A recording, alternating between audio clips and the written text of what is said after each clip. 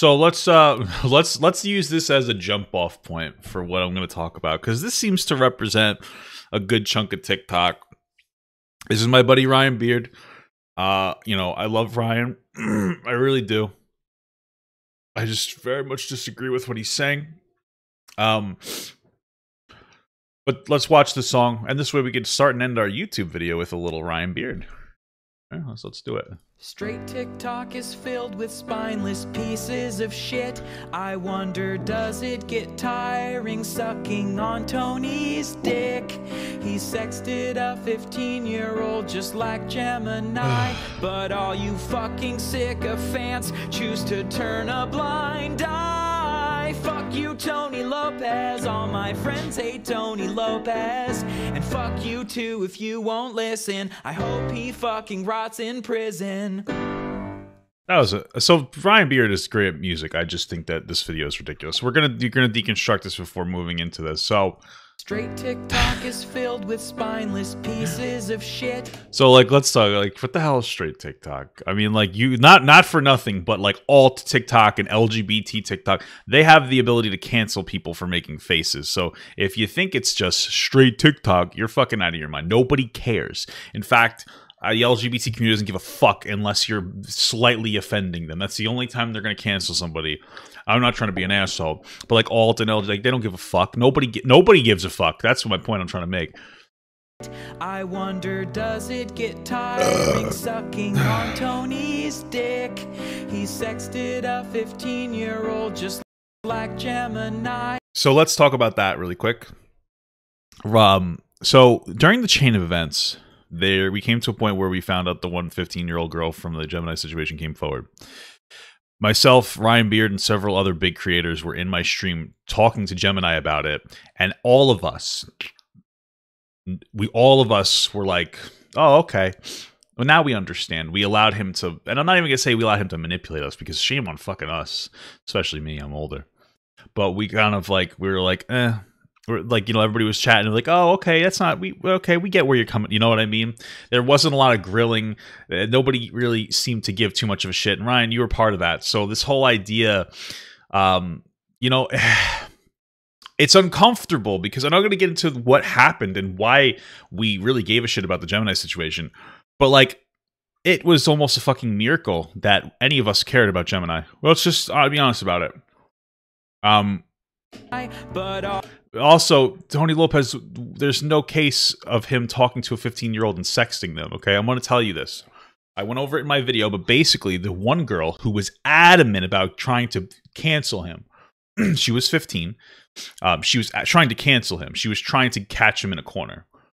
There's one instance where she apparently, on her Snapchat, had a birthday post about her turning 16, and he responded, "Oh, you young." Right? Now, first and foremost, we can't even confirm that was actually a 16-year-old birthday post. And the reason I'm very hold to that is because she was trying to cancel him, and yet she couldn't produce the evidence by simply clicking on the core picture. But even if they did engage, it was after she was 16. And I've said it before, and it's uncomfortable, but in his hometown, age of consent is 16 years old. In every state in the United States, there is there's some form of Romeo and Juliet clause that protects people. So while it's gross, uncomfortable socially, legally, he's not necessarily in the wrong. Yeah, the soliciting pictures is illegal, but we're talking about whether he should be labeled a predator or not.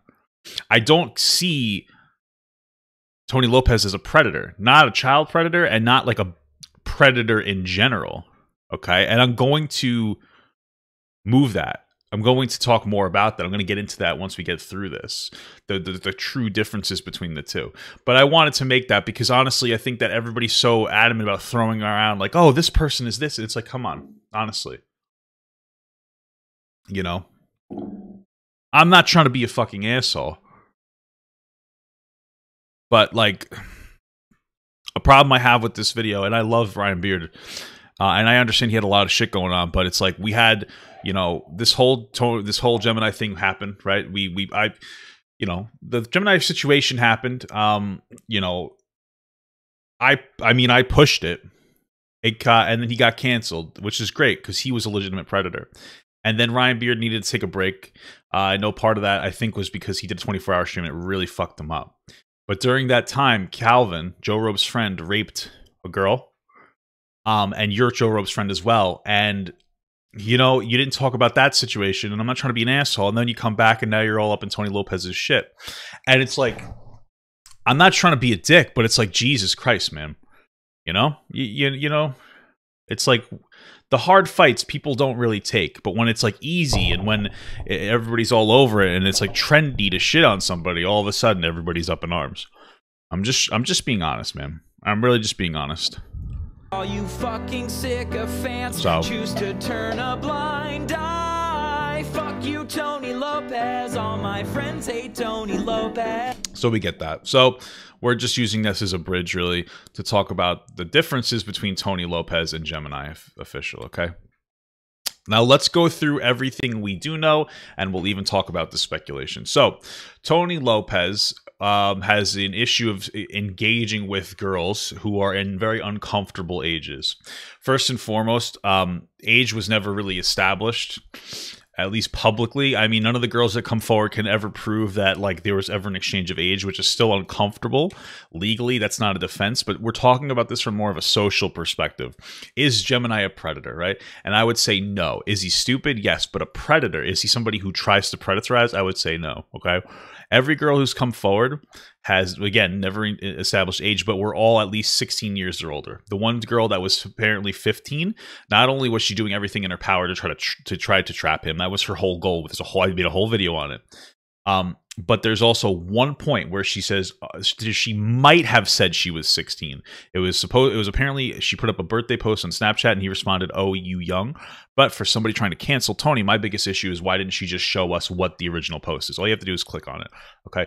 But either way, if the narrative is that she turned 16, he's waiting until somebody's 16. Is it gross? Yes. But I would argue that, first of all, age of consent in his state is 16. Second of all, there's a Romeo and Juliet clause of like 4 years in every state. So it's considered kind of okay. Now, socially, I don't think that it's true. I think socially, it's great how we're shifting very radically, or not radically, very heavily in a positive direction of like those ages not being appropriate. I would say that like we should really consider a new standard when it comes to those age ranges. Instead of 4 years, maybe 3 or 2. But because it's legal, there's an argument to be made that the reason Tony's engaging with these people is specifically because he's protected by the law. And if the law was changed, if I'm giving him the benefit of the doubt, which I'm going to because I try to give everybody a benefit of the doubt, he wouldn't be engaging with these people. You know? So, again, stupid, yes. Predator, no. Okay? So, let's go through the chain of events really quick. Tony talking to girls who were 16 or older, still gross and uncomfortable, not establishing age. Then he decided, and there seem to be girls that were closer to his age range too. They just didn't come forward, right? He just seems to be doing this to girls, right? And then he got caught. And he made an apology that was like, I fucked up and I'm sorry. I was inappropriate behavior. And that inappropriate behavior, regardless of whether it's legal or not, was still gross socially.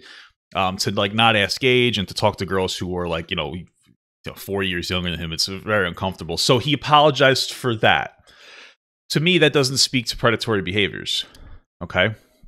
It speaks to uncomfortable behaviors. I'm not sitting here like, oh my God, I love Tony Lopez. But like, we need to be honest because we throw around what a predator is so ridiculously. Like, we don't understand the weight of the words, Yeah, that could be something that could get you killed by falsely labeling somebody a predator. And everybody jumping on the bandwagon just to cancel Tony, I find it rather ignorant. Okay? Now, let's talk about that in relation to Gemini. Very, very different situation, right? So they have a similar upbringing. I don't know if Tony ever slept with any of these girls. That was never confirmed. He may have. Again, he's protected. It's still gross. So Gemini, on the flip side, 19-year-old engaged with a 15-year-old sexually. Well, let's start from the beginning, right? So Ruby, another content creator right here, she tried to set him up. She only took a day. And then it wasn't good enough. I still maintain that the she tried to, in a day, establish that he was flirting with her. a 20-year-old awkwardly flirting with a 16-year-old isn't a big deal. It's not comfortable, but it's not illegal. So to cancel his platform, and that's the perspective I took. After this broke, though, this girl came forward, and she actually, she had engaged with Gemini. And that took a turn. I gave her a platform. I stayed out of it largely because at that point I thought it was a police matter. I remember talking to this girl. She came to me and I was like, listen, I think this is a police matter now. I'm not sure there's a lot I can do, because it was just like very gross and involved, and like throwing around the label of predator can be very difficult. He then decided to apologize, and this is the big point where like his apology wasn't an apology. Tony Lopez like took accountability and moved on. Gemini tried to gaslight all of us. And like victim blame wholly, and it was a really gross, uncomfortable apology. He did that 3 times, right? I would argue if his apology was decent, we wouldn't be here today and he wouldn't have been canceled. However, while his 3 apologies were coming out and getting completely shit on by me, there was also a lot of other people coming forward and saying a lot of other things that make him seem much more predatory, not even child predatory, okay?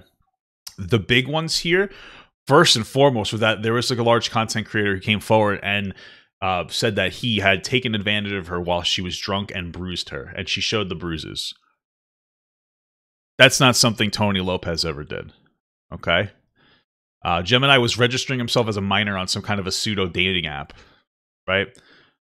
Rather uncomfortable. Not something Tony Lopez seemed to do, right? Because the only way you could talk to minors on that app is if you registered as a minor, and Gemini registered as a minor. Uncomfortable. Gemini would constantly weaponize mental health and be like, oh, I'm going to kill myself. Oh, this, and like to get people to engage with him. That's predatory behavior. That's emotionally manipulative behavior. And Gemini would constantly use his position of power to try to get girls to engage with him. He would be like, oh, if you talk to me in some capacity, I have a deal. Oh, I got this deal. You should talk to me again. I got this deal here. Oh, maybe I could help you out here. Maybe if you come to this house, I could get you. Yeah. So that's predatory power dynamic behavior. Right? Again, Tony, there's no instance of him using his position as like some kind of a power dynamic or like leveraging his position as a big creator to like sleep with girls. Now you might be like, to end this off, you might be sitting there and saying, but there's still a power dynamic. Tony is famous, so he has to watch his words. I get what you're saying, but here's the thing. Somebody being generally more equitable doesn't mean that every engagement that they have is some kind of a power dynamic issue, right? Like, this is what I'm going to say. Like, let's say I'm Papa Gut, right? I got like 1.4 million followers. Let's say I'm in public and a girl comes and is like, oh, you're Papa Gut. Like, I like you. You're cute. Like, I want to give you smooches, right? If I smooch her, it's fine. The fact that I'm famous, right, is something that makes me as an individual more equitable and makes me more desirable. Now, if she walked up to me and said, hey, how are you? And I said, oh, if you give me smooches, I can help your TikTok career. That's abuse of power dynamics. And that's like the biggest, that would be the issue. He never did that. He did do that, right? Tony Lopez didn't. Gemini did. All right. So that's the difference between the two of these and why I'm not labeling Tony a predator. He walks a fine line of like behavior it's very inappropriate regardless, but it's not like he's 30 years old talking to 15-year-olds where he would know better. He's a 20-year-old who's in that gray area 4-year space where like age of consent is like finicky, especially in his area. So like to say a predator? No, I just say a dumb kid. Now, to really end this off, people would probably say like, oh, but he's in California, so if he engages with minors in California, they're much more strict. Actually, it's the opposite. Just so you guys know, in California, unlike Florida or any other state where there's usually a 4-year like Romeo and Juliet clause, in California, there's not. It's very strict. If any minor engages with anybody, even another minor, it's illegal. The reason I'm bringing it up is because there is a law that basically says that if you're within the age range of 14 to 17 years old and you engage with somebody 10 years older than you, it's up to the judge to determine whether that person would be registered as a sex offender or be a predator, basically. And I'm guaranteeing you that a 16 and a 20-year-old, they're not gonna legally screw Tony over, or not even screw Tony over. They're not going to legally get him. I won't even say screw him over. Again, it's very uncomfortable. Those age ranges are really gross. I understand they exist because people who are in like school, they're like when you're an 18-year-old in school with 14-year-olds, you have a mentality that's rather similar. Being the space that you're in and the environment that you're constantly in has a lot of impact on you as an individual. So like if you took an 18-year-old and you put them in the workforce, they're going to be more mature than an 18-year-old that goes to college, right? You know, and I know that you can go to college and go to the workforce, but you understand my point. It's about like the place that you're hanging out with. Like if you're an 18-year-old hanging out with 17-year-olds in high school, you're going to be far less mature than an 18-year-old who's in work. That's my point. But you know, very nuanced, complicated situation. But I wanted to bring light as to why what the pure difference is between the two. They're drastically different. There's no establishment that Tony Lopez is an actual predator, and I think it's gross when people just try to say that they are. Say thank you so much, guys, to all my Patreons, and a special shout out to my Papa XL Patreons. Without all you guys, I would just be some fat dude screaming into a microphone. So thank you so much, guys. Mwah, I love you all.